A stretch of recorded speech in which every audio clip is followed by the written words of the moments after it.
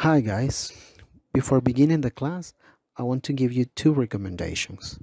The first one is that I want you to wash your hands regularly to keep them clean, and the other one is to wear a face mask to be safe all the time if it's needed to go out in order to cover your face, mouth, and eyes. Guys, have you ever heard about modal verbs? I bet you have. Now, I have a picture of some modal verbs used in English language. Can you pronounce them? May, should, might, must, will, and shall. I'm going to repeat them and I want you to repeat them after me. May, say it.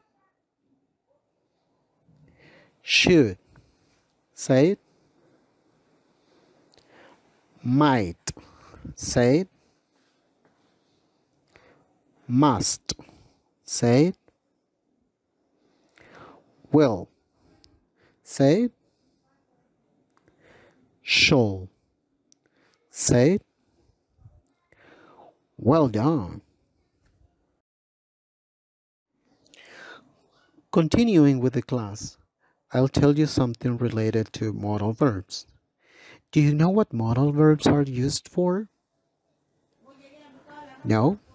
Okay, let me tell you something. What modal verbs are used for? Modal verbs are used for showing if something is certain, possible, or impossible, right? Modal verbs are used for talking about abilities, ask for permissions, and make requests and offers. Definition of modal verbs. I'm going to talk to you a little bit about what modal verbs are used for and how can we use them in real situations. For example, I'm going to tell you what must is good for. Must express personal obligation. Example, you must brush your teeth before going to bed. What it means? That it is an obligation for you to brush your teeth before going to sleep. Okay? Now, I have should. Should express advice or suggestion. Example, David should get up early for going to the school. What it means? That David is still sleeping and he has to go to the school. And I am giving him a piece of advice for him to get up in order to get early to the school. So I have two of them here, must and should. Must is an obligation, but should is an advice or suggestion, right? Continuing with the definition of modal verbs, I have may. May is used to talk about possible events, but in real situations. I have an example here. I may go shopping tomorrow. I may go shopping tomorrow, right? Which means that it's going to be real for tomorrow. But in the other hand, I have might. Might refers to events that are hypothetical or possible, but very unlikely. Example, Helen might write a letter. Might means that it is not true for sure. Now, I have two of them, may and might. Might is for a hypothetical event, but may is for a real situation or real event. And finally, I have the definition of will and shall. Will is used to form the future tense, added before the main verb. I have an example here. I will travel to Roatan. What it means? That the trouble will be in the future. That's why I wrote will. And I have shall. Shall is used with the base form for future time references. Example, Mary shall visit Paris. Shall is more formal than will. and it is not used any longer. Now I'm going to give you some examples of sentences using modal verbs. Sentences using modal verbs.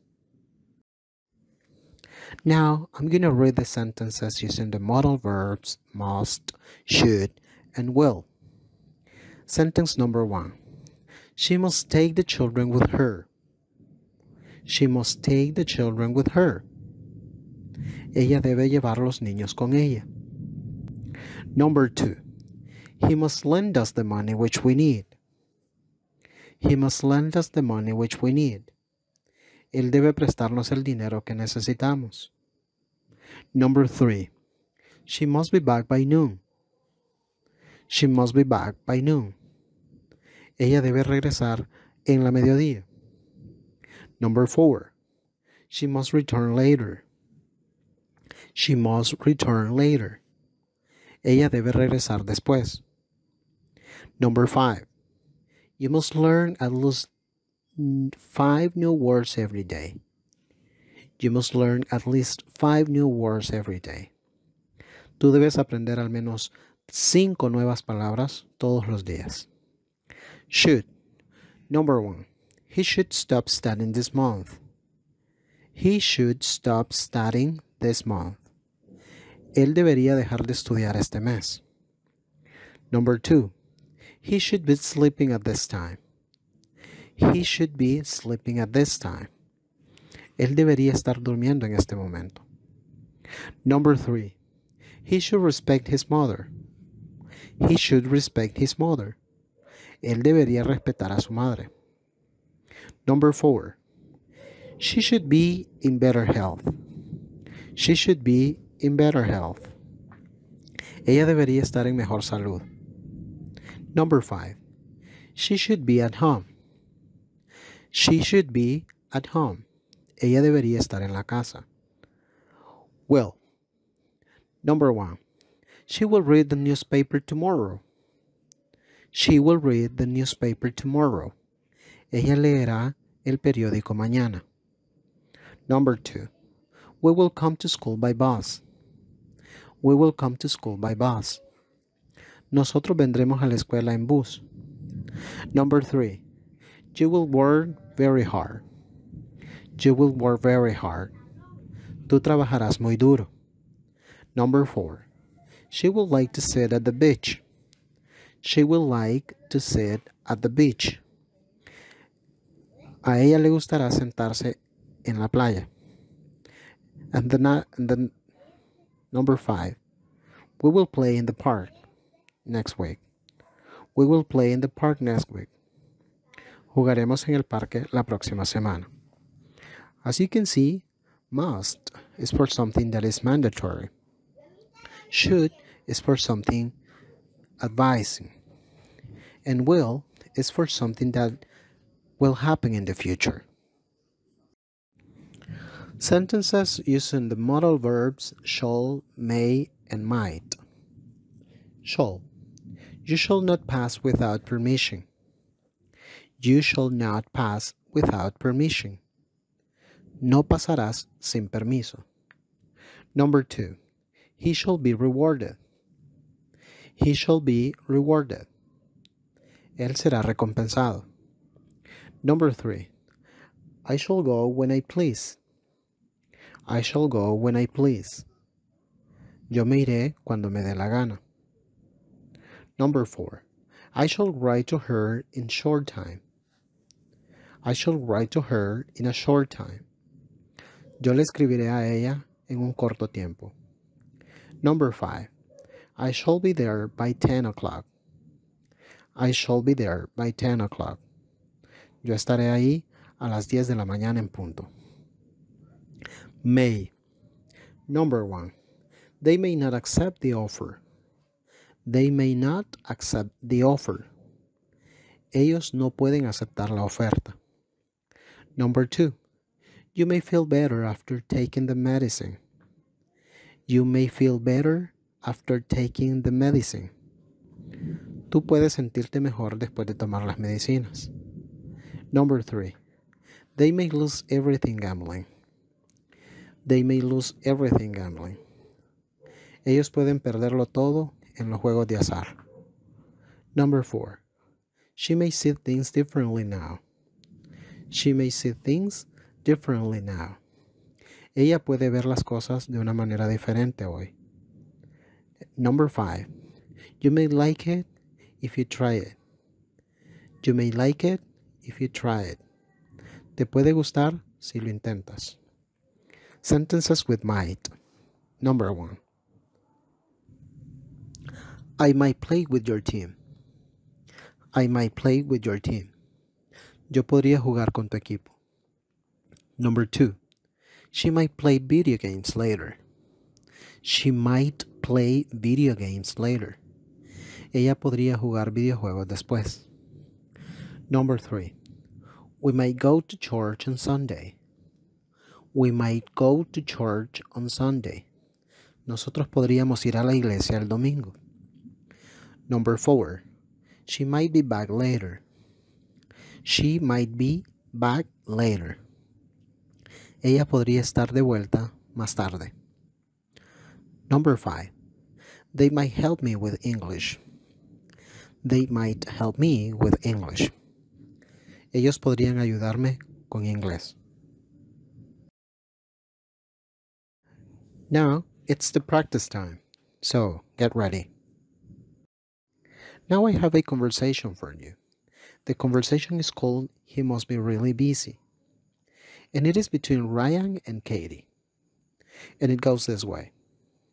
Ryan, my friend Evan never seems to have time for me these days. I just can't count on him anymore. Katie, well, he's starting a new job, right? He must be really busy.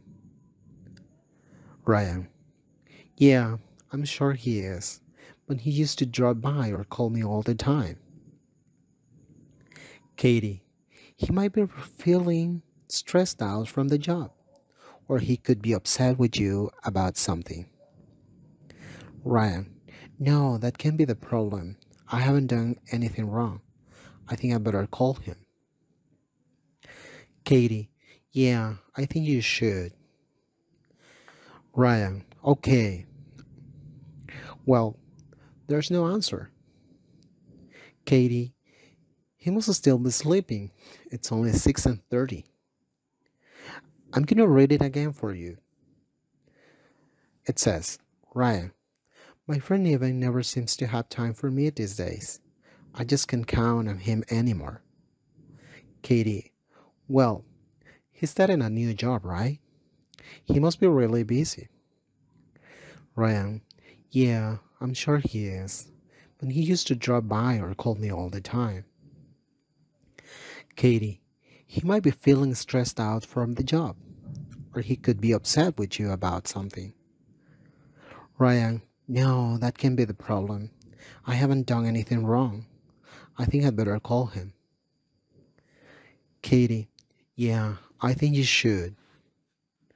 Ryan, okay. Well, there's no answer. Katie, he must still be sleeping. It's only 6:30.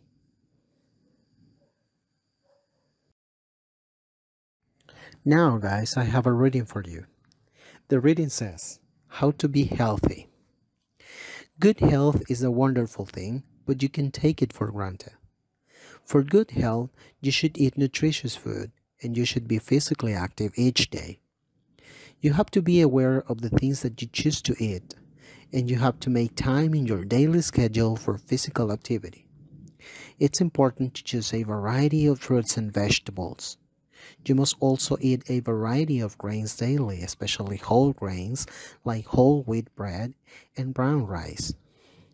You should include fat-free or low-fat milk and dairy products. For protein, you should eat lean meats, poultry, fish, beans, eggs, and nuts. You shouldn't have foods with a lot of cholesterol, salt, or added sugar. You shouldn't eat junk food like cheeseburgers, French fried potatoes, candy, and soft drinks, even though they may taste very good. In addition to proper nutrition, you must be physically active. You might try to get at least 30 minutes of exercise most days of the week. If you are overweight, you must increase the amount of time that you spend in physical activity. You will see how exercise helps a lot in your life. You may participate in a team sport or do individual activities you enjoy doing, like swimming, tennis, or hiking. Now, let's answer some questions about the reading that we just read.